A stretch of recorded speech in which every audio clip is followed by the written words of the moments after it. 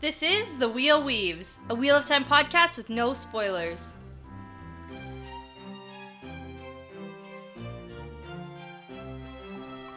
This podcast is safe for first-time readers because it's made by a first-time reader. I'm your host, Dani, and I'm the one who's taken on the task of reading through this 15-book mega-series. I'm joined by my co-host, Brett, who's a longtime fan, and he's acting as my tour guide on this journey.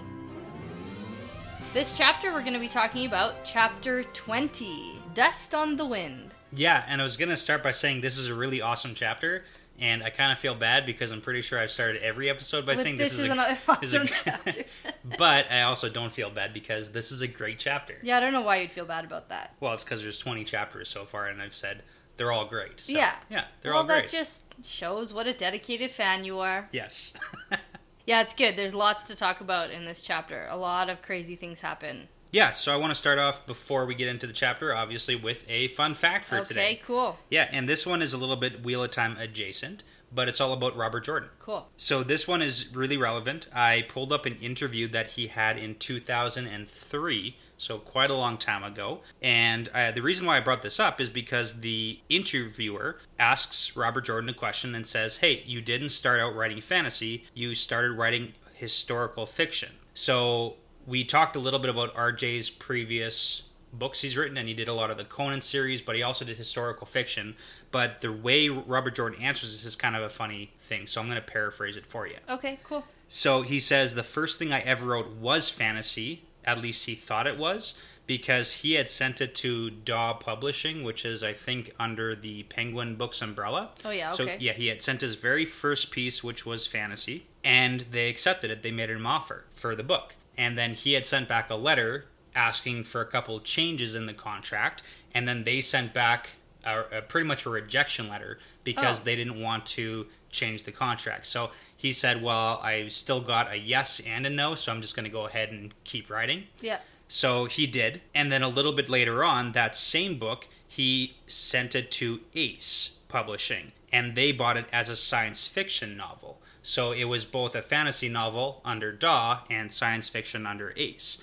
And the interesting part is that neither actually ended up releasing this book to the public. Oh, it wasn't ever published? No, it wasn't, because the new person who had replaced the person who originally bought it didn't like it, so they sent it back to him, so he got the rights back to it. Oh, okay. Yeah, so so he tells this little story, then the interviewer asks, and what was the name of the novel that we'll never see? And he says its title was The Warriors of Altai. Okay. And the reason why that's really exciting is because just this year, The Warriors of Altai was released. Oh, it was? Yeah, so Tor Publishing this year, in 2019, released this book that in this quote, RJ says, its title was Warriors of the Altai, and you will never see it or know anything about it. I have not destroyed the manuscript because it has powerful juju, but in my will I have provisions that have that manuscript burned. But until that, I'm afraid to get rid of the juju that resides in it. So what happened? Well, so this book was basically kept in the closet for RJ's entire life. It was supposed to be destroyed. It was supposed to be destroyed, written in his will that is never going to be released. And then I don't really know what happened, but they decided that they were in fact going to release it. Okay, well when we get our interview with Harriet... Yeah, we're going to have to figure out what happened. We're going to have to ask her. That's a good one. Yeah, as a side note, he also says in the same interview that was the book that led him to meeting Harriet. Oh, cool. Yeah, and it also led him to getting his first novel published. So maybe there was something in that as to why it got published. But yeah, so this year... What year was that interview in? 2003. Oh, okay. Yeah, so that was quite 16 years ago. Yeah.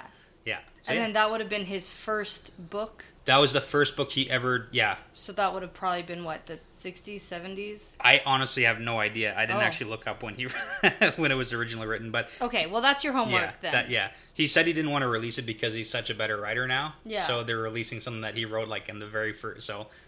I haven't read it yet, but I would like to. So. Yeah, I bet. I was going to ask if you have it yet. It's on the list. Yeah.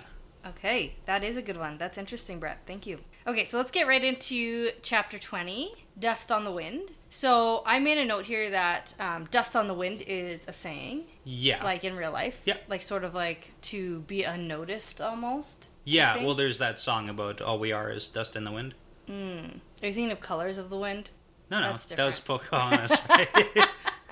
No, that's all we are is dust in the wind. Oh, you know, yeah, that okay.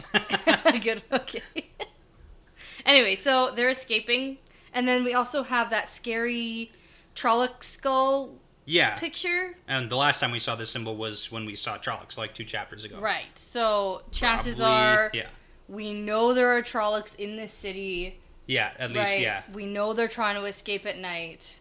So not having a So chances passing, yeah. are there's going to be some interaction, and I'm excited for it. That's a great prediction. So, we left the crew just as they were about to leave Shadar Logoth because there are Fades and Trollocs coming right at them. The problem is that they have to leave at night, and all the weird shadow people can move around and stuff at night. Yeah, like I through suppose the shadows, so. Yeah. I think. We're not really given a whole clarification on what or who or what they can do. Yeah. So. Okay, well, their plan was to leave by daylight, so it'd be safer, but now they have no other option. Yeah. So. Mad dash. Yeah, so Lan leads the way down the dark, quiet street as icy winds sort of whip around them. And Rand notes that at least all the Watchers' eyes are gone from the shadows. Yeah. And then he has a scary thought, like, why are they gone?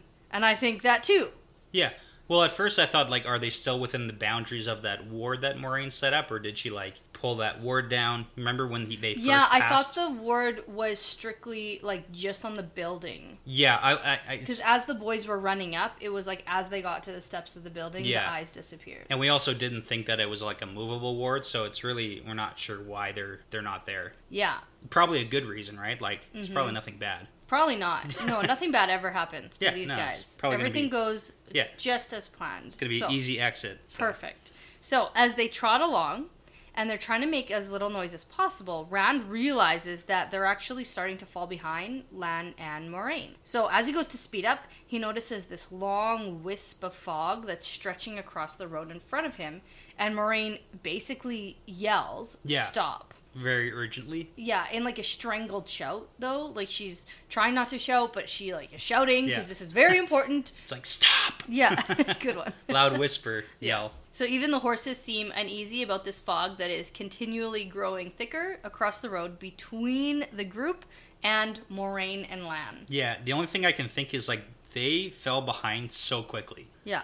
Like, so, like, I think they were really focused on their not making noise. Yeah. That they were, like, looking at their horses and their horses' hooves and each other, and they didn't even really notice. And all of a sudden, when Rand was like, shit, yeah, we're 30 paces behind. Well, and it's also, like, everybody on one side and Moraine and Lan on the other, so. Yeah. So, go, guys. But anyways. Too late. Yeah. So, as the fog grows thicker, Rand notices that there's this sort of, like, light shining from it, and it seems really weird, almost like it's alive. And Nynaeve asks, what is it? Moraine says that this is the evil of Shadar Logoth. And I think that maybe this is why the eyes and the shadows are gone. Yeah, again, it's so not clear as to anything. Because last chapter we heard that Mashadar waits still hungering, and that Mordeth was the only thing not consumed by Mashadar. He was snared by it. So that weird Mordeth guy we just met is somehow connected with this weird mist. So it's all very vague. Okay. Well, that was just a little theory I had. Yeah. Like, maybe the little Watcher eyes are, like, scared of it. Like, also don't want to get, eaten up by this weird or fog. Or something. So. Yeah, I have no idea. But anyway, so Moraine calls it Mashadar. Is that okay? Oh, yeah, no, that's good. Okay. Yeah. And says that it is unseeing and unthinking, and it moves through the city aimlessly, but if it touches you, you will die. Just dead. Dead. Terrifying. You will get pregnant and die. No, just kidding. Good reference. Die. So, whoa, that's pretty intense. Not just like, oh, you get an infection and you have to cut your hand off or something. It's like, no, it'll just eat dead. you. Yeah. Yeah. So Rand thinks about how, the Aes Sedai is sort of like home now, and he doesn't like being separated from her. Yeah, I was like, okay, now you want Moraine? Yeah, now you're cool with it? As soon now as you that meet you're her? essentially being kicked out of the nest. Yeah. Yeah, now it's scary, and you want her around. Yeah, we get a couple things about Mashadar too. So it's vast as Shadar Logoth itself, so it like encompasses the entire city basically. Who knows if it's like underground or what, but it's like lives within and is part of the city. Yeah. And the whole White Tower could not kill it. Yes. So, and if they try to drawing that much power, even if Moiraine tries to burn a patch through it, it's going to be like a spotlight on her for the Fates. And I just think it's interesting because Egwene, like, asked this question. She's like, how can we rejoin you? And she asked if Moiraine can kill it or clear it away. And I just went, no, Egwene. Like, it's messed, right? Like, she's already asking, like, she's been asking these dumb questions, and I don't know if she just sort of, like, wants attention and is, like, putting her hand up to, like, ask a question just to get an answer. Maybe. Or what she's doing, but no, because if she could have done that, she would have, because she's Moiraine. Yeah, she doesn't need you to suggest things for her to do. Yeah, like, oh, maybe I should, okay, let's do that. Yeah. So they're pretty much at the mercy of this thing. So Moiraine instructs them that they must find another way to rejoin them. So they have to go through the scary city themselves and find a clear street. And then follow the red star to the east toward the river, and that's where they're all going to meet up again. And I really don't like this idea of splitting up. Yeah, but at this point, they don't really have any choice. They have to split up, go down different paths because they have to reconnect at some point. So yeah, she does at first say she points towards a star. Yeah. Which at first I was thinking, oh, like maybe the North Star because it never moves. Yeah. But then she refers it to as a red star. Yeah. Which in my head, the red star is Mars. Yeah, that's what I thought too. Yeah, and I wrote down a couple funny things about Mars. Can Mars also be seen to the east? Do you think that this is reference to Mars, like the red star? I don't know if it is. I think that it might be, just as a point in the sky for them to go towards that's easy to see and pretty recognizable, so they can't confuse it. Yeah. But Mars is the Roman god for war, and Mars is the Roman god of war and the agricultural guardian. Yeah. So in Roman history, so he's the guardian of like agriculture, and we're looking at a bunch of farmers here. So I thought it was a nice little parallel. Oh, okay, that's cute. I thought like God of War, and they're like getting themselves deep in this war against the Dark One. Well, both. Ooh. Farmers against the Dark One. So. Whoa. So yeah, I don't know if it's actually a reference to Mars, but it might be. Yeah, I just think that. Okay, so they're splitting up, and they're gonna go meet like down by the river, and I just think maybe they should have met up like outside the gates. Yeah, or I think something like that. Like, why so far? I just don't understand. Like, it was just it didn't make sense as a plan. I think Moiraine was saying that because Mashadar is so vast, it's hard to say how much and how many streets is covering. So to all meet at the same exit might not even be a possibility. Well, right, but at the same time, to all meet at the same point on the river also isn't a very good possibility. Yeah. I mean, we do get a little bit more information in a second about that, too. Yeah.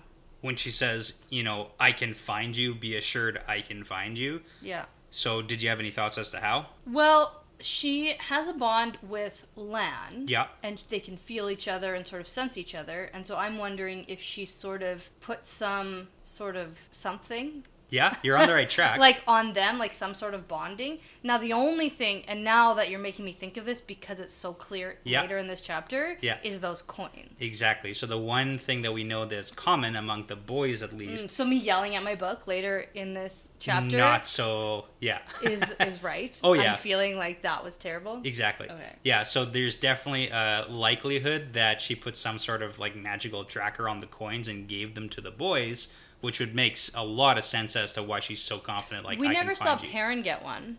Do we know? They talked. Yeah, they talked about it. Oh, they did. It? Yeah. Okay, they all got one. And what was it, Ewan or whatever his name was? He got a different coin. Right. Or like it was a little bit. But it was a silver coin, but it made him feel special. Yeah. Right. So probably, and we don't know if Egwene got one. Yeah, or Nynaeve. I doubt Nynaeve did, but I think Egwene could have. Like, Moiraine could have given her a coin at some point. We just didn't see it. Yeah. Because she clearly had intentions going into that city, into the town. Okay. Not city. Right. So I just put a little note here that I just think it's crazy that they're all going to have to go on their own all the way to the river. And I just said, like, Moiraine, have you met this group? Oh, yeah. Like, it's still not the best plan. They're very dumb. They don't pick up on things. They don't take care of themselves. It's bad. But anyways, Moiraine reminds them that if this task isn't tricky enough, make no noise because there are Trollocs and 4 Fades lurking around. Okay, see ya. All right. And then Moiraine says that she'll be able to find them again. So that leads back to sort of the stuff that we were just talking about.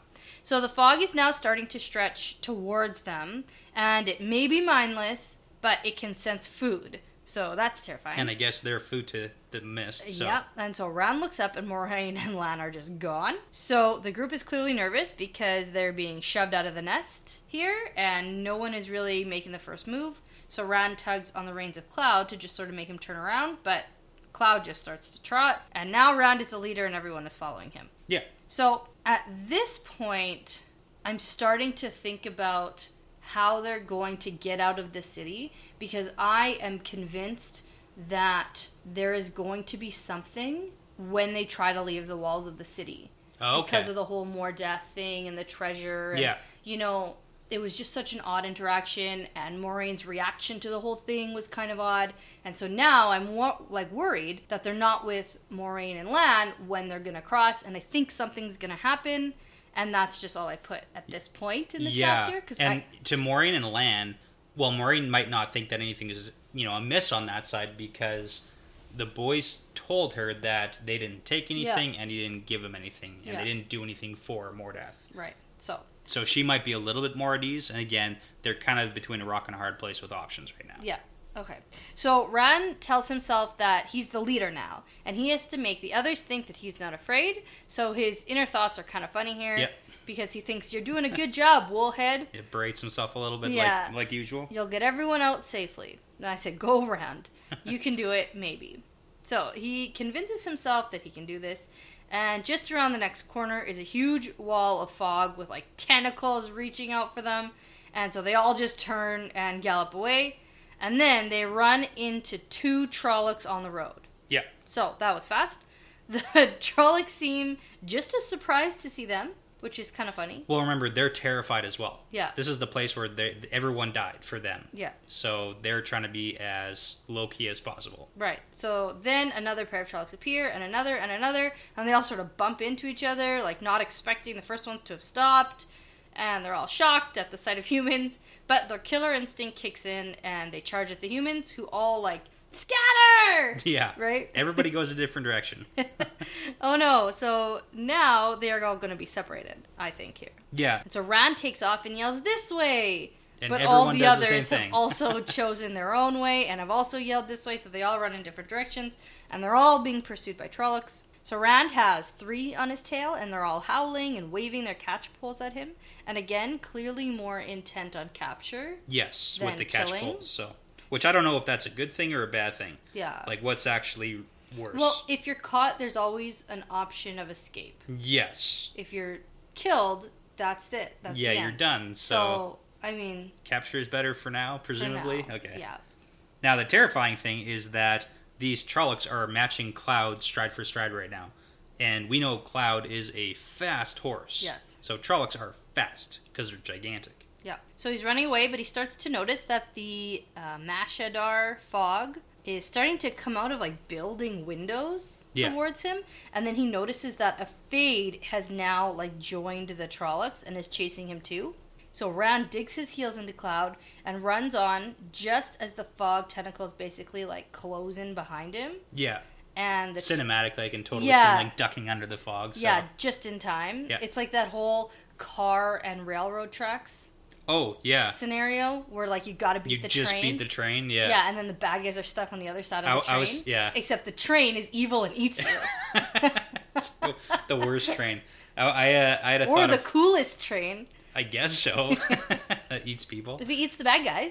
Or you, if you get touched by it. Yeah, but he didn't. To be fair, if you get touched by a train. Yeah. Oh, well. Usually not good too. So I was thinking Indiana Jones style. Oh, sliding under the door, grabbing your hat. Yes, definitely. So the Trollocs and the Fades slow down as the tentacles reach for them now. And they basically just, get enveloped. And it's, terrifying. And it's, killing the Trollocs and the Fade. And the Fade, shrieks a crazy scream as it dies. A piercing whine that dug into Rand's ears with all the fear that could exist. So this is my interesting thought about this.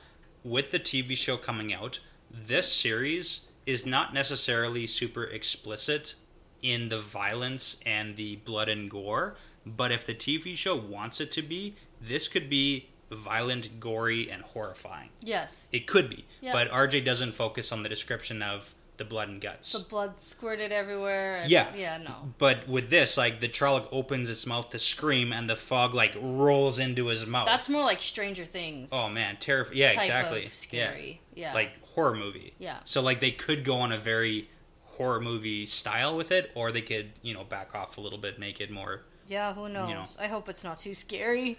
I don't like scary. I was going to say, make it scary. No, I like thrilling adventure... But, like, it doesn't have to be terrifying, and give me nightmares. Okay, yeah. But anyways, this makes Cloud run even faster than ever. And I think it's probably good that Ran ended up getting this crazy fast horse. Yeah. Because he's clearly being, like, pursued almost the hardest. Yeah, from what we can see. Also, side note, the Fade that got killed by the fog, too. The Fade got its head chopped off, and it doesn't even die till sundown. Yeah. Right? But the fog just like... It was also, though, nighttime. I wonder if the fog got him in the day. If he was... What would happen? Yeah. That's a good point. If he would die right away, or, like, if you chop off Fade's head off at nighttime, does he die right away? Yeah, exactly. So. Okay. Okay. Good questions. Thank you. Yeah. I like having good points that make you say, oh, good points. Yeah. Yeah, I mean, we'll hopefully find out later. So Ran ends up pulling Cloud to a stop here, and he can't hear the screams anymore. So he finds the red star in the east and wonders if everyone else is still alive to see it and follow it. And he thinks about how he wishes that Egwene followed him so that he could have kept her safe. And this is a reoccurring theme this chapter for Rand. So he decides to go to the river on his own after sort of toying with the idea of trying to go around the whole city to, like, look for everyone. And the thought of searching the vast city of ruins while keeping away from the Trollocs, Fades, Mordeth, and Mashadar makes him see some reason. Yeah, and I'm glad he has some self-preservation skills. Yeah, I was going to say, like, the worst thing you can do is everybody go back in the city and look for each other. Like, that's the worst plan. Yeah. But... I mean, and Egwene for him, like, I get why he's thinking about her, because up until about, like, a week and a half ago, I mean, they still like each other, and they were promised to each other. Min said they love each other. Yeah. Yeah. So, I mean, there is a definite connection there, but... Yeah. But he makes to go, and then he hears something and sees a dark shadow, and without really thinking, he lunges at it, and he draws his sword and suddenly realizes that it's Matt. Yeah. Who was absolutely not ready for any kind of attack, which is pretty bad. Yeah. And he... Like, totally taken by surprise. Tumbles back and almost falls off his horse and nearly drops his bow. And I said here, now we know why Matt is the only one who was unhorsed while fighting the Trolloc. Yeah, it makes sense, because he's not prepared. No. Yeah. He's just, like, surprised and like, he can't... Yeah. Well, and he does his little neck rub again. He doesn't have very good reaction time. He doesn't. He does his little neck rub again, too, which I'm assuming he got the catchpole around his neck at the first encounter. Oh, yeah, maybe. Yeah, because he's terrified again of the same thing, so he's like, ah. He needs better reaction time, I think. So I think it's pretty convenient here that Rand runs into Matt and not one of the others, because now we're going to get to see what happens when Matt tries to leave the walls. With the treasure he stole. And then I just put another note that I'm so convinced that something bad is going to happen with that. Yeah. And then now I was just like, oh, because he could have run into Perrin, he could have run into Nynaeve, he could have run into Tom, but he ran into Matt so that we can see what happens when Matt tries to leave the wall. So that's interesting. So, because I know we had a conversation about, but you do think that Matt swiped something? Yeah, I do. You do think that? Okay. And I think it's, I thought, I mean, I've read the chapter. Yeah. But yeah, as I was writing my notes here, I was just you're dead set. I was like, oh, easy. Oh yeah, Matt's gonna turn into a terrifying shadow monster right now. Well, I didn't know what was gonna happen. Iran was gonna have to save him, or maybe, and then I thought maybe Maureen or Lan would show up just in time. I really thought this was gonna be such a big point in this chapter. That's fun because they made the whole Mordeth thing so intense and so creepy and so scary. Yeah. That if it's not going to mean anything, I don't get it. Or maybe he didn't take anything. Maybe. I know. Anyways. Yeah, but let's continue. Yeah. So they take off toward the river, and then they get to a big opening where the gate used to be, and then here, this is what I say. So Matt hesitates at the gateway, and then Rand says, "Come on, we're no safer in here than we are out there." And I think, oh boy, here we go. So you're thinking Matt's hesitating at the gates because he took something and he's afraid that he's going to turn into like... or something's happening, and they're really building it up. And I say they really built this up for nothing, because they ride away from the city and nothing happens. And I said, ... that we know of. And so now I'm thinking, like, did he steal his body? And... Now it's like a Matt suit? Yeah. Or More Death wearing a Matt suit? Yeah. Nothing. That was like the most wrong prediction I've had so far, I think. Oh. Like, just like for like immediate gratification or immediate, like, just immediate feeling of just like, that was a terrible idea. You just saw a lot of... Okay. I saw a lot, and I tried, and I just can't believe there was literally nothing. Yeah. There was nothing to do with it. Yeah. So it was like, okay. It's okay. Whatever. So they're riding towards the river. We do get the nice little, like, I just keep thinking when Tom's galloping by, and he says, "Ride, you fools." It's like Gandalf in Lord of the Rings when he's like, "Fly, you fools," before he falls into the pit. Yeah. But... Anyway, so Tom takes off past them now. And they hear that he's clearly being chased by Trollocs. Yeah. And Rand thinks, like, what the fuck are we going to do once we reach the river without Moraine? Yeah. Like, they're clearly coming up on the river. No plan. So now we have a nice little group of Tom, Rand, and Matt. Yeah. And I said, yep, good question, Rand. What are you going to do? Yeah. So, we really don't get to find out right now because, perspective change! Yay! So now we only have like 145 left to go. Okay, so this is a little bit weird, and I was not expecting this in the middle of a chapter. Yes, okay. It took me a minute to figure out what was happening. Yeah. And I even looked over at you and went, what? Yeah, I remember that. And I went, this in the middle of the chapter, and you went, yeah. Yeah, so that's a common theme.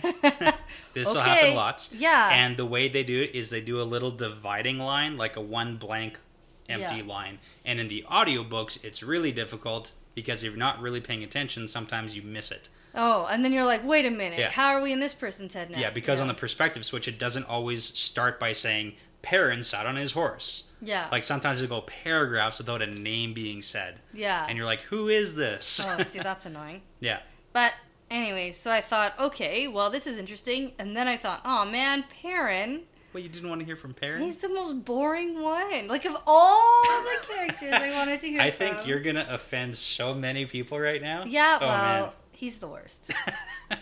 It's only because he's... Especially in his head. Like, even being in his head, like, made me yawn and go to sleep. Like...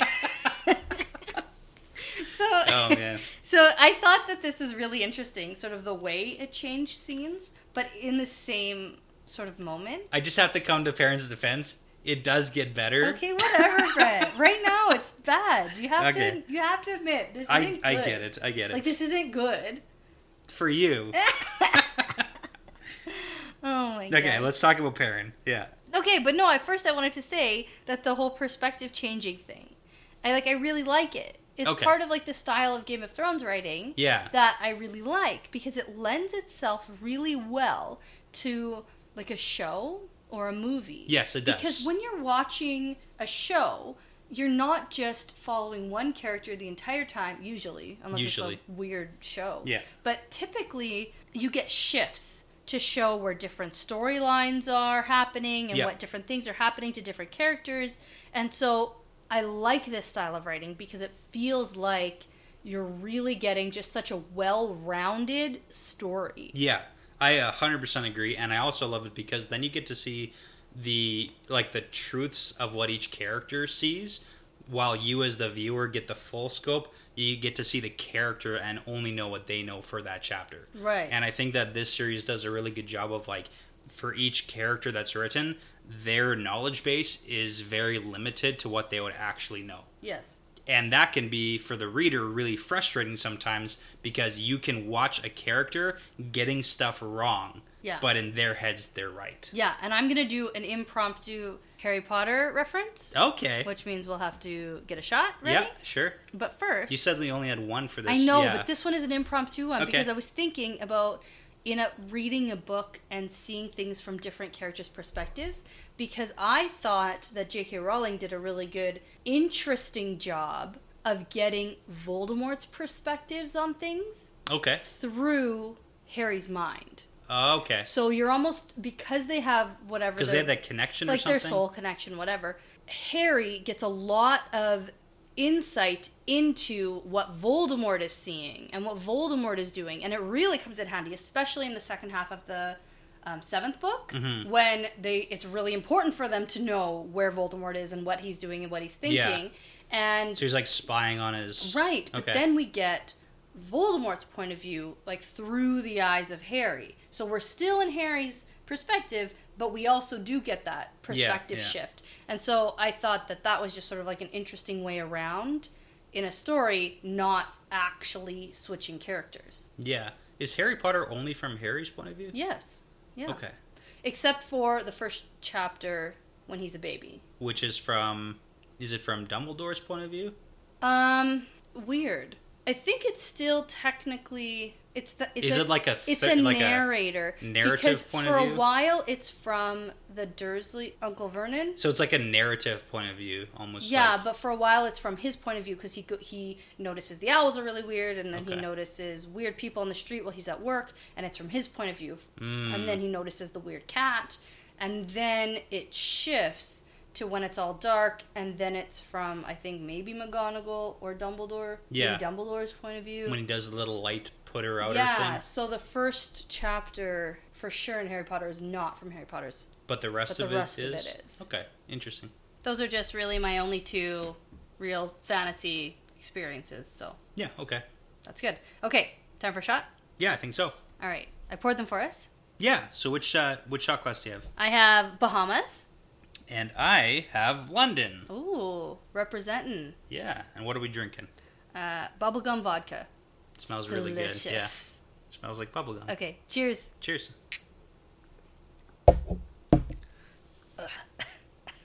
Gonna edit out the... No, it makes people know that I really took one. In case they're wondering. Oof, okay. Now, where were we after that tangent? Perrin. So now we're in the head of Perrin. Yeah. Which just makes me wonder what is happening with Rand. Yeah. That's all I want to know. Get used to that. Okay, so Perrin is sitting on his horse, staring at the open gateway.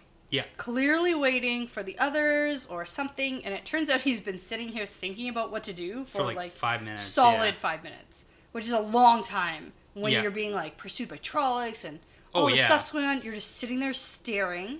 And we get some interesting insight into Perrin here because he thinks, he knows everyone thinks that he's slow or dumb, but it's because he's big and he moves carefully. Yeah, and we got an original introduction to that. Yeah, I put that in here. Nice, yeah. I did. I wrote it. Yeah, I said when we this first is a met him. callback to Emmonsfield when they were moving through the crowd to see the peddler or something. Yep. And Perrin was very careful to move slowly and not bulldoze anyone over. Yeah, not jostle people, because he's a big guy. He's afraid of hurting people by accident, turns out. Which I guess makes sense if he's such a big guy. Like, he's a strong guy. Yeah, and if he accidentally knocks someone, like, you're gonna hurt someone, so...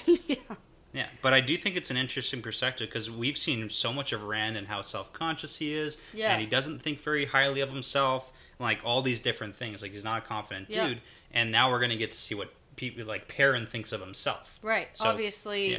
He goes, I know they think I'm dumb, but I'm not. Yeah. He's pretty secure in that. Yeah. And he goes, I just move slower. Like, I know why they think it. Yeah, and he likes to think things all the way through, because quick and careless thinking gets people hurt or in trouble. Yeah, especially Matt. Yeah. It gets Matt specifically into very hot water. Sorry. And Matt's quick thinking usually puts Rand and Perrin also into the trouble right along with him. Yeah, I was going to say, are you excited to see what Matt thinks of himself? Yeah, I've always, from the beginning, said I want a Matt perspective. Yeah. That's going to be my favorite. I'm already calling it. But all right. Because I think he's funny.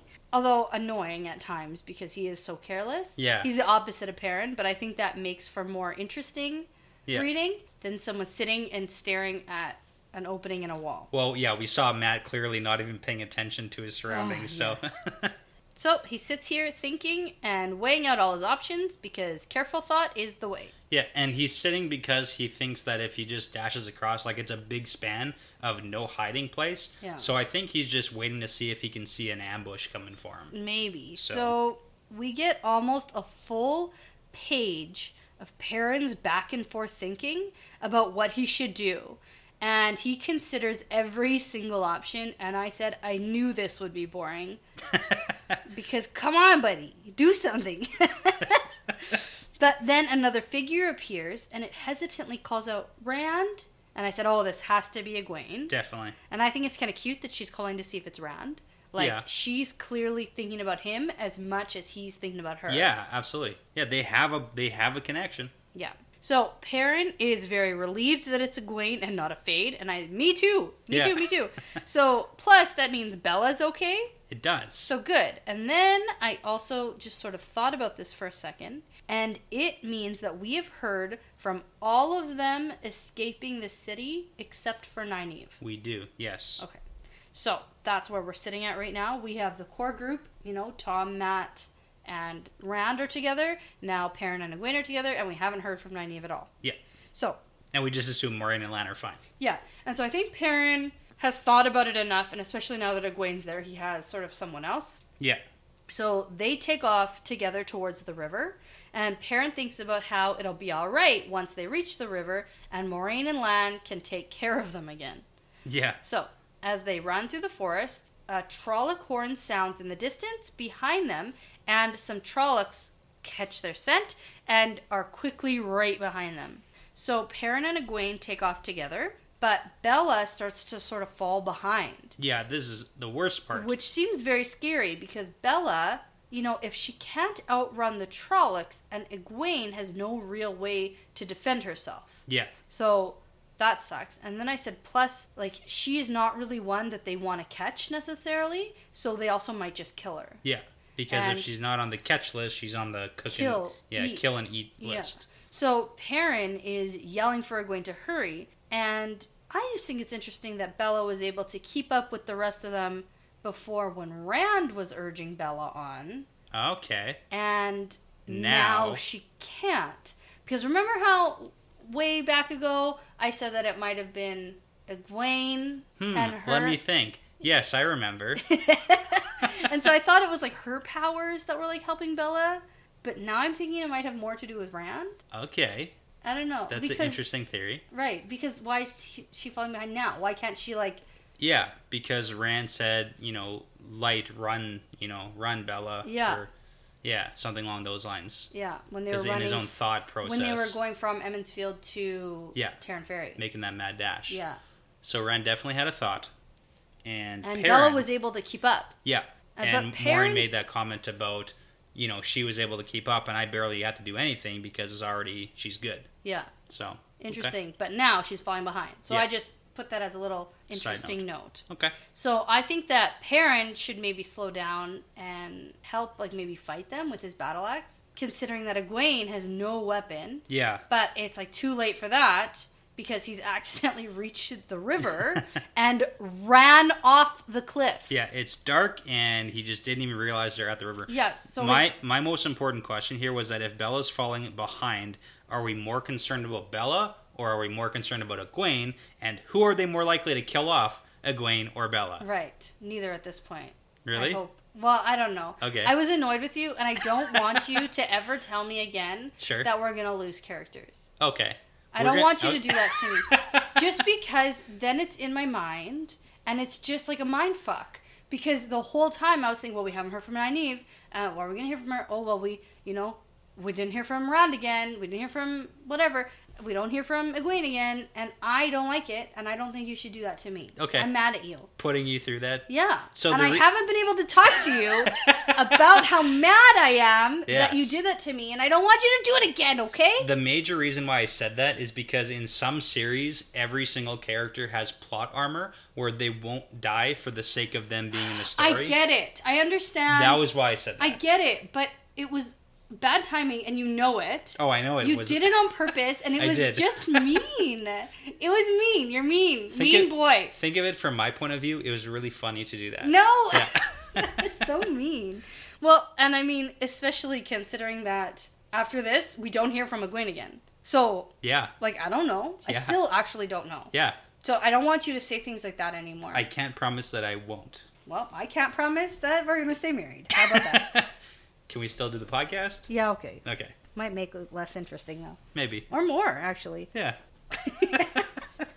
Okay, well, whatever. Perrin runs off the cliff into the river. His horse screams, and they fall into the water. So he feels a splash beside him, and he thinks this must have been Egwene, but he reaches the surface and calls for her, and she's not around. Yeah. And then I also think, like, what the hell happened to his horse? I think what happened was he went tumbling off of his horse because maybe the horse tried to do like a fast stop or something. Yeah. It's not really clear Is who the falls other into splash the river.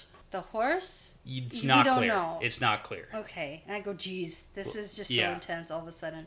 Okay, so the Trollocs are at the riverbank throwing spears into the water at him, and so he's being taken down river, and they're following him on the shore. So he decides that he has to swim across the river to get away from the Trollocs, and he's having a hard time swimming Because he's got so much gear. in his cloak and boots and everything, and so he eventually takes the cloak off, lets the river have it. He does the whole back and forth about his axe, but he decides yes. not to and get rid I'm of it. really glad about that. Because he's like, if I get to the other side and I have to fight, like an axe is better than my hands, right? Yeah, So, and I can only imagine, yeah. like, having to swim, and then not only, like, fighting the current, Oh, yeah. like, he's also wearing boots and a coat and has a giant battle axe trying to pull him under also. But, you know, he makes it, struggling like crazy. He eventually makes it to the other side, freezing and so tired. Yeah. And there's still no sign of Egwene or the others over here on this side. But from the other side of the river, he can still hear, like, the screams of the Trollocs and stuff. But there doesn't seem to be any on this side. So, alone, he struggles up the riverbank and finds shelter from the icy wind. Yeah, and that's all we get. Okay. Mm-hmm. So, back to Rand. Yeah, back to Rand. And this is why I like perspective switches in the middle of chapters. Yeah. Because you get that really fun back and forth. Because it does play out like a movie in my head. Yeah, exactly. So, that was neat, I said. I'm really happy to hear from Rand, but I'm also really scared for Egwene and Bella.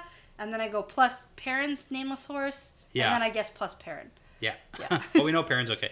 What do you want to throw any predictions out for what happens to Egwene if Bella makes it across, if they both are on the other side, or if they make it to Perrin's side? I'm thinking, Yep. in a perfect world, this is where Moiraine and Lan sweep in. Okay. As Egwene is like trying Egwene's to like fight saviors. them. Yeah, she's trying to fight them off herself. That'd be really and cool. That would be like my perfect scenario. Yeah. Like she's like got her knife out trying to fight back the Trollocs. Or whatever, or she's like running, or, you know, upstream when they went, because the Trollocs all went downstream following Perrin, maybe, and she went the other way, took advantage of that. Okay. And then finds Moiraine and Lan. Okay. I'm hoping. That'd be really cool. That's my prediction. Okay. I like that prediction. That's Okay. good. Yeah. That's like my perfect Disney version of what. So, Rand, Matt, and Tom seem to have outrun the Trollocs now because the Trollocs can't keep up with their horses. Yeah. They can run as fast as the horses for about 100 paces or so, but they fall back, which is good to know. That's good to know about Trollocs is that they're sprinters. Yeah. Right? But the long no distance. endurance, right. Yeah. So they zigzagged all over the place and lost the Trollocs, but now they've also lost their guiding star. Yeah. Mostly because there's a lot of trees in the and way. Stuff too. But Tom finds it just as more Trollocs jump out. Yeah, so it turns out they didn't lose them, so. And they take off running again, and Matt gets one of them in the face with an arrow, and I think good reaction time, Matt. Yeah, it's way pretty to go. And then just as Rand and Matt are running towards the river, Rand thinks about how he's not sure it'll do much good to reach the river with the Trollocs so close behind. Yeah, because they're just going to do Perrin's strategy and just ride into the river. Yeah, I guess Turns so. out. But, yeah, I'm not really sure. So he realizes here that Tom isn't with them anymore, and he thinks about how Tom must have just gone off his own way, knowing that the Trollocs are really just after the boys. Yeah. So it's like, that's an interesting thought, Yeah. too. Like, that's how much he doesn't trust Tom either. Yeah, I mean, considering that they've confided in Tom, Yeah. like, they have kind of taken Tom as the more trustworthy of the Moiraine, Lan, Tom, That's true. As the three adults in the situation, so... But, I mean, really quickly, we find out Tom did not. Tom had fallen behind Yeah. to catch the Trollocs off guard and surprise attack them from behind. So he takes down 3 Trollocs. Ninja throwing skills. Yeah, so this is the thing I was going to bring up, too, because when they were trying to intimidate the Hightower guy and his pullers. Haulers, right? Tom was doing the knife tricks and, flicking them across his hands and stuff like that. Yeah. And that's when Maureen gave out that delighted laugh and everything like that. Yeah. And I'd asked you, does Tom actually have knife skills or is he just a performer? Yeah. Turns out he's got some skills. Oh, yeah. Mad ninja skills. Oh, here. yeah. And so he gets them. Well, he throws them, and he gets 2 of them. And he gets a third one running away, but it, keeps running away. So he doesn't, fatal attack that one. And I think, crazy. And then he goes, oh, man, my second best knives. Yeah. But he makes no attempt to go get them. And he doesn't use his best knives for these Trollocs. True, okay. So Tom has some pretty good skills here, I say. Yeah, definitely. So he says that the one that ran away will definitely get more. So they set off towards the river, and then they find it. And Rand notes that they can't see the other side at all, which tells you how far Perrin swam. Yeah. Or how far up or down river that would have been.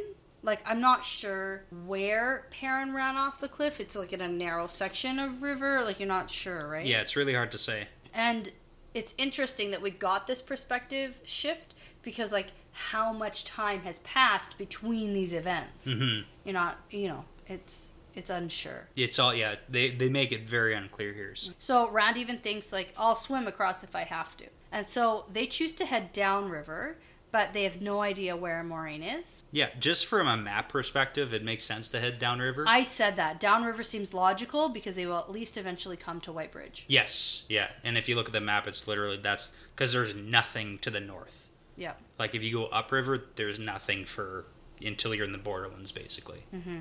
So they continue along for a while, actually, with no sign of Trollocs. And then they come to a large trading boat. Yeah. And Tom is very smug about this, saying, now that's better than an Aes Sedai raft. And he's not wrong. No.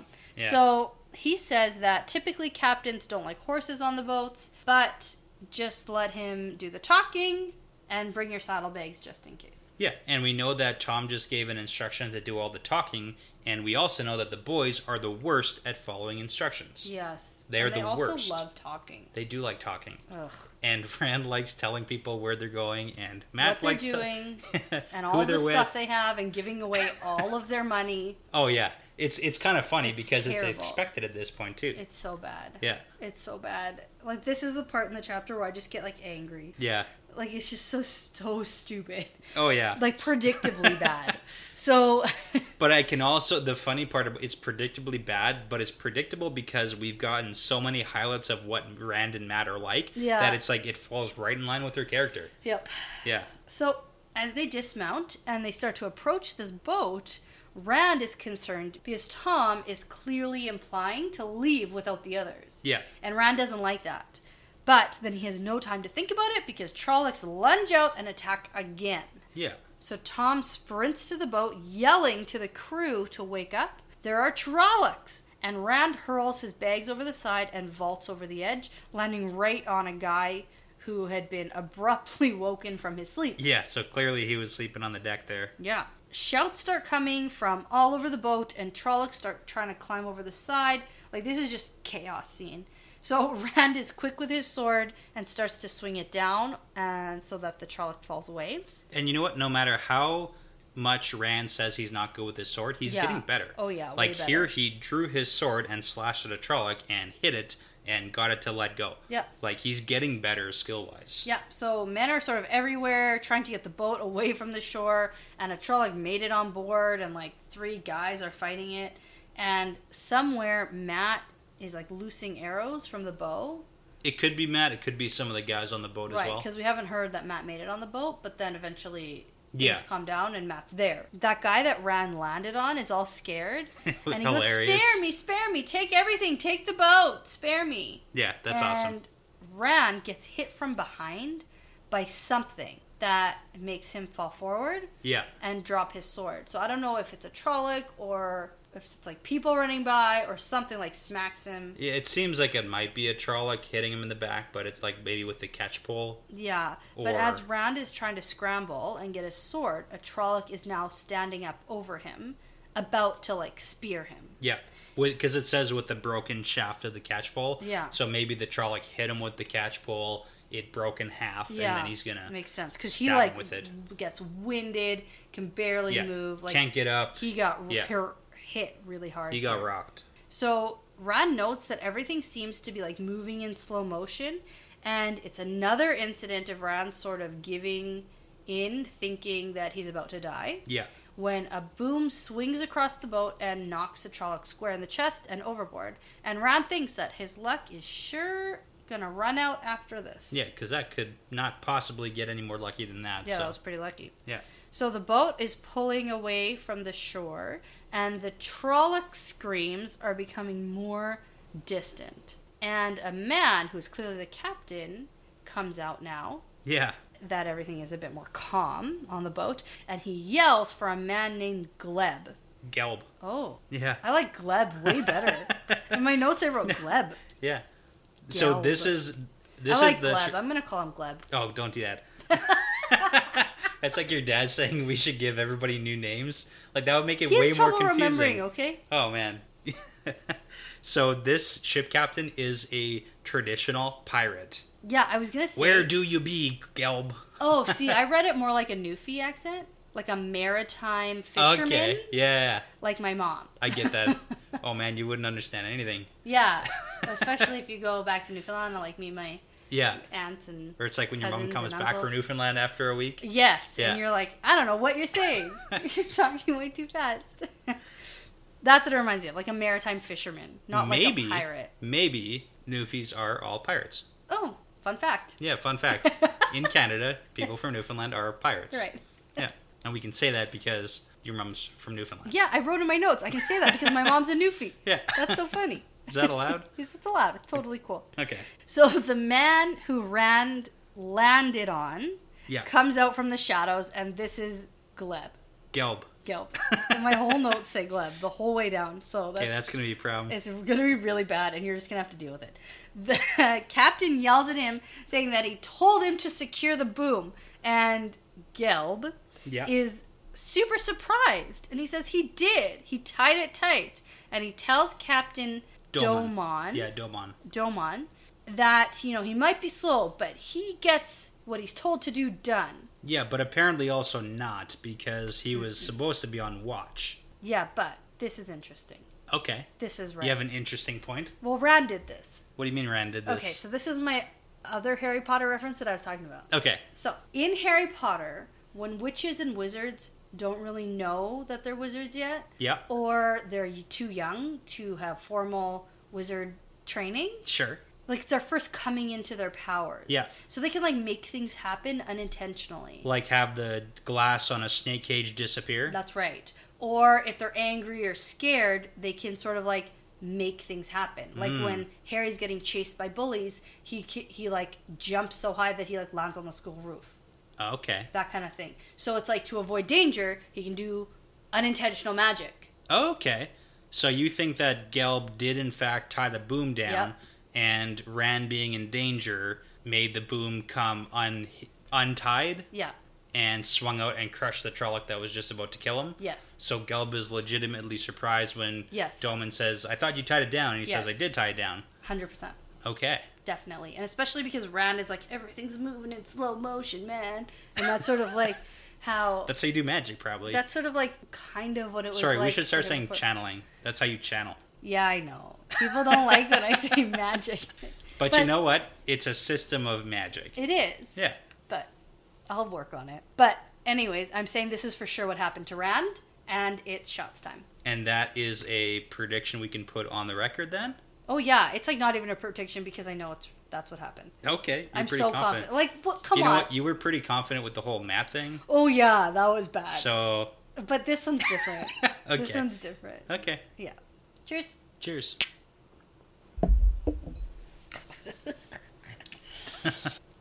Shake that one off. So apparently, Gelb. Which one is it? Gelb. It's gonna get even worse. Whatever's this is not gonna in your get notes. way worse before it gets better. Okay, so Gelb was supposed to be standing watch, but went to sleep instead. And he blames Rand for sneaking up on him, hitting him with a club, and saying that he's a dark friend in leagues with the Trollocs. Yeah. I think this is a pretty good lie for a guy who's a little slow. I mean, he's coming up with it on the spot, so it's not the worst. So, but it's clearly not good enough because Captain Doman does not buy it and says, in leagues with my aged grandmother. He has the best lines about his family. Yeah. So the captain sends Gelb off and says that the Trollocs have been following him and he wants them to let him be. Which is, interesting. Yeah, I mean, it's kind of looking at the map here, so Daman is wondering why the Trollocs are following him. Clearly, these Trollocs are not the ones after Daman. Yeah. But we also know that Daman was coming from the north, from Saldea, because he mentions that later on that he winters in Saldea in the Borderlands, and previously we had heard that they were told that there's trouble in Gildan and there's trouble in Saldea, which is where he just came from. That's right. So possibly Trollocs have been following him downriver for whatever reason. I don't know why, but yeah, unless he's just accidentally caught up, in the path of the Trollocs coming down. Yeah. Because Moraine thinks it's interesting that all these Trollocs made it down unnoticed. So it could just be coincidence. But maybe they weren't so unnoticed. Yeah. Maybe people did notice all these Trollocs coming down. But did nothing about it. This guy, for example. Yeah, because what's he going to do? Besides be they must be chasing me. Yeah. So Rand actually looks over and realizes how far they've come from shore. And he says they have to go back for their friends on the bank. And they will have to pick him up. And he tells them that they'll be rewarded. Yeah. Not going to happen. Well, he would be rewarded. Probably. Lan has tons of gold. Oh, yeah. But not for Daman. The captain says, no, they should go down below and speak in the cabin of such matters. So they head down, and he says his name is Baal Daman, and he's the captain of the Spray. Yeah. So he wants to know why they're out in the middle of nowhere, and why he shouldn't throw them over the side for causing him such trouble tonight. Yeah. So Matt starts up right away by saying, we didn't mean to cause you any trouble. We were just on our way to Camelin. And then, and it's no, idiot, shut it. Shut up, shut it. Remember when Tom said, let me do the talking? This is the part where you should let Tom do the talking. Well, and Tom cuts him off, saving their butts again, because Tom was the one who stopped Matt from talking in that bath house. Yes, yeah. And so he cuts him off again, because Matt doesn't know how to listen or how to lie. Yeah. It'd be one thing if Matt could lie really well. But he doesn't. But he doesn't He tells the truth, yeah. Straight up truth. We're going to Tarval, and he tells the scary Shadow Man. Yeah. God, jeez, why? Anyways. So, so Matt says we're going to Camelin, and then Tom steps in and says, and then wherever the wind takes us. That's how a Gleeman travels, like dust on the wind. And I think, the chapter title. Yeah, I like makes sense. that when that happens. Yeah. So Tom introduces himself and says that these two want to be his apprentices, though he's not sure he wants them. And Ron looks over at Matt, and Matt's just grinning because he thinks this is so funny. Matt he has a hard time catching on to things. Yeah, but it's almost like he likes these stories being told about him, and it's a real adventure pretending to be someone you're not. Yeah. And maybe eventually he's going to get really good at telling these lies because he's such a prankster and a trickster. Yeah. And Matt thinks it's really funny, and he's enjoying himself anyway. Mm-hmm. So Tom tells this whole elaborate story about how they came down from the mountains and were trying to find treasures of the lost city of Eredhall, and they came across these dark creatures along the way, and according to Tom's story, they had escaped the city, but they were being pursued by Trollocs, and they sought refuge on Captain Damon's most welcome ship. Yeah. And I thought, nice touch. The story that Tom tells is kind of interesting because he does put a lot of truths into the story. He tells about the Fades, the Trollocs, Mordeth, Mashadar, the fact that they were in Eredhall. The Drakkar. Yeah, so he tells a story that's woven with all these truths, which makes it easier to believe, because we previously had a conversation with the best lies are ones told with truths. Yeah. But the important factor is that Tom is really focusing this story that he's the center of attention here. Oh, yeah, he's the one who saved them all. Oh, yeah, he did everything, totally. And he's the reason why they were all, being chased and everything. He can't exactly explain that there was a bunch of crazy Aes Sedai. I was going to say magic, but now I'm really conscious of saying magic.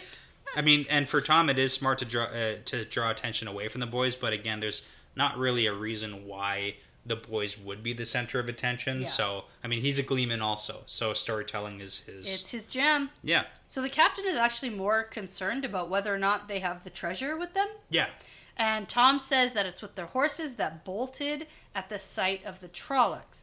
And I really hope that this part is true, because I'm actually quite concerned. About the horses? About Cloud, specifically. Okay. And the other nameless horses. Yeah. I thought they probably got eaten by Trollocs. They might have. But he says they bolted. They might have bolted. So I'm hoping that's what happened. I'm being positive here. Okay. So the captain wants to be paid for their passage on his boat, and Tom says that he only has his instruments with him and a few coppers. But... You gotta do the Bale Dolman accent now. I know, let me own brother sail with me if you can no pay his passage. Oh, nice. See, that's more pirate. Yeah. Yeah. I always think of Bale Dolman as a pirate. No, that's funny. Okay. But the boys are idiots, and they pipe up right away, showing just sort of how green they are. Oh, yeah. And how they just don't know how to interact. Yeah. They're and like, here's all the money in my pocket. Is this good? Yeah. And so I said, this is like the people who, like, you know when you go to Mexico? Yeah, and pay for stuff on the beach? And you pay for stuff, but it's like the people who just, like, pay full price right away. Yeah. Or like when you go to a garage sale. Yeah, that's true. You just, like, pay full price that they're asking. It's like the price is hiked up because they know that you're going to barter. Yeah, and if you pay full price... You're an idiot. Sort of. Yeah, well... You're losing money you could have saved. You're not paying what you could have spent, which is less. If you're concerned about saving money, which is clearly what Tom was concerned about here, you shouldn't offer up all the money you have. At the very beginning. Right. Yeah. But I think here what happens is Rand gets a little bit thrown off because Daman mentions his sword. Yeah, he's eyeing it. And Rand is like, no fucking way. Yeah. You don't get this sword. This is my dad's sword, okay? Can't have it. So he empties his pockets. And then Matt doesn't really want to, but he reluctantly does the same. And they both come up with a couple coppers and the silver coin that Moraine had given them. And this is really important because... Well, I actually think I shouted no at my book here. Yeah. Because if this is, like what we discussed before, if this is actually sort of the way for her to keep tabs on them. Yeah. Like she can keep tabs on them as long as they're on this boat. Yeah. But then she's going to be keeping tabs on fucking Captain Daman. Yeah. And then wild goose chasing this boatman if they get off somewhere else. Oh my god. Yeah. Because when I read this, like that didn't even cross my mind. I knew it was bad. Yeah. I knew it was a terrible idea. Don't get rid of that one thing that I said I gave you specifically.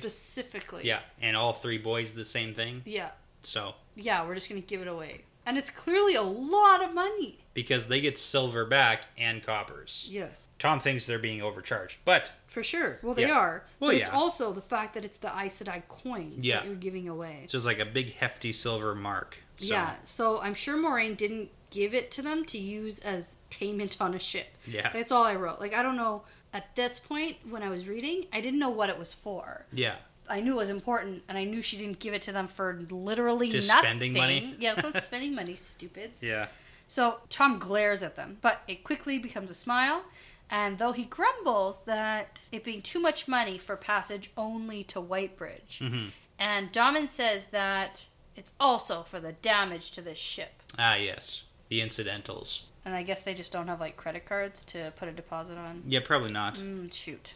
I mean, to be fair, at least he gave them some silver back. Yeah. Like, when reading that, he could have just taken it and been like, yeah, that's passage. Yeah. Cool, thanks. No change. Sorry. Yeah. Don't have change, but... But that's not the point. Bale Doman, be a reasonable man. Sure. Yeah. So Rand pipes up here, being too concerned about the others, and says that he should take the others too. They should have reached the shore by now. And Daman says, no way, man. We're already 4 miles away from where you came aboard, and I'm not going near that shore again. I've already had too many run-ins with those Trollocs. Yeah. But it's interesting. So I thought he was going to be like, what do you mean the others? Your story said it was just the 3 of you. But I went back and I reread the story, and it said he set out with a few companions, including these 2. Yeah. So never mind. Yeah, Tom's good at storytelling. Yeah. He's got his bases covered. Yeah. So Tom wants to know when Daman encountered Trollocs before, and then this is when he says that he had to winter in Saldea because the winter was early, and, like, he didn't want to winter up there. So, too bad. We do get some really important information here. So we get the fact that the blight is especially bad right now, and there's like Trolloc raids every night. Whole villages are being like engulfed in flame. So the Borderlands are way worse than they normally are. And then that is leading to rumors saying that the Dark One is stirring and the last days are coming. So ominous. Very ominous, yeah. So Daman doesn't like this at all and wants to get back south, where the tales of Trollocs are just that, tales and travelers' lies. Yeah, because apparently if you're like south of Andor, like Emmons Field and stuff, they don't even think Trollocs exist. Yeah. So as Daman is sort of telling this story, Rand thinks about Egwene, how she's on the shore and he's safely on this boat, and how he feels guilty and it's not fair. But then he's interrupted by Tom, who's ushering them out of the captain's cabin. And so when they're back up on the deck, Tom is all pissed off because he could have gotten passage for a few coppers and some songs. Yeah. And so Rand stares over the side of the boat, but all he can see is black, not even the riverbank, and he thinks about how he told Egwene he would take care of her, and how he should have tried harder. Mm-hmm. He should have tried harder. Come on, Rand. I don't really know. He should have fought off all the Trollocs and fought off Mordeth and Mashador by himself. Come on. Yeah, well. In his mind, he maybe kind of feels like he should have. So. Yeah, maybe in like 6 books. I don't know. Maybe. I don't know. Who knows? So that's the end of this chapter. Yeah.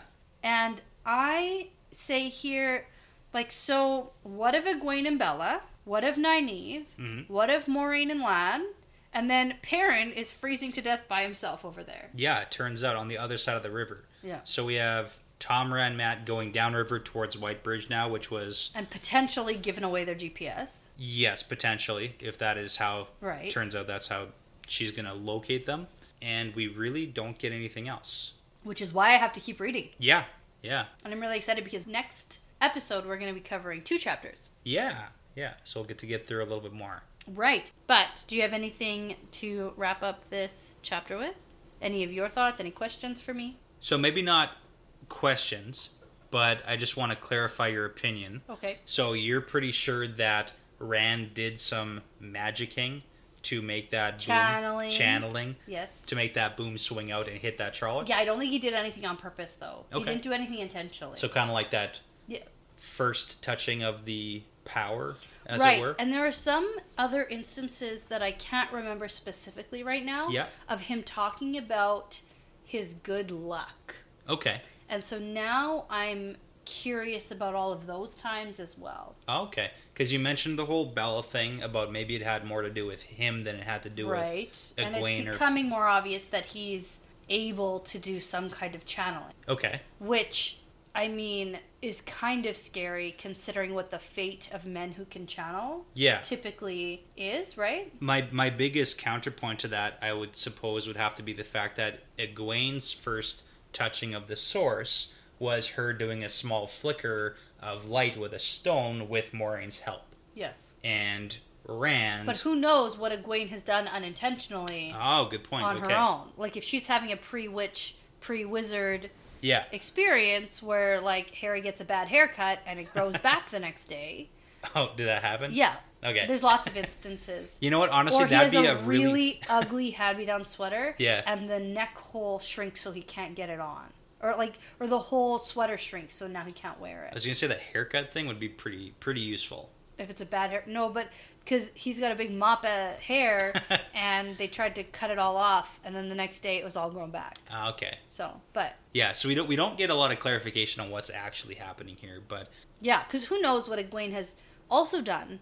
Yeah, unintentionally, accidentally, or if it works like that for if it's the same for women and men, yeah. Because women sort of have a path to follow. Yeah, there are clear differences so far in the power that they're using. Yes. But we don't really know much else about the power system besides their, different strengths and different elements. Yeah. So it's hard to say at this point with the limited information. Right, but I can say that for something like that happening unintentionally, I don't think it was an accident. So. Okay.